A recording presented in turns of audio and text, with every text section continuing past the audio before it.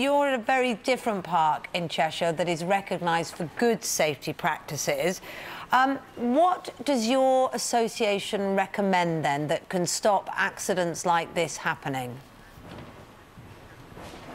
Well, good morning. I think the first thing is that we have over 15 million people jumping in trampoline parks around the UK, and it is important that trampoline park operators start to adhere to the British standard, which was a consensus-based approach to writing a standard that had involvement from the Royal Society for the Prevention of Accidents, British Gymnastics, Health and Safety Executive and local authorities, as well as constructors and insurers, to come together and form a consensus around what's the best way to operate and construct trampoline parks.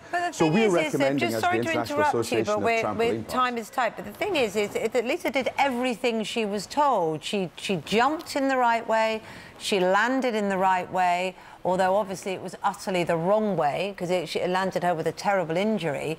So that's the concern, isn't it? That she did everything right and yet still got injured. Yeah, and I'm not in a position to be able to comment on that particular injury.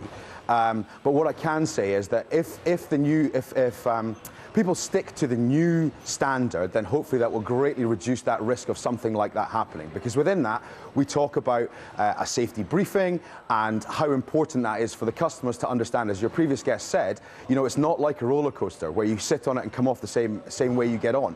It's very important that people understand the nature of the risk that they're undertaking and stick to the safety rules that people see. So you should be looking for the IATP sticker on the front door, and make sure that there's a member of staff on each of the activities, so people are being monitored, and also that parents take an engagement and don't just drop them off and disappear. They need to make sure and look after and help supervise their children in these parks.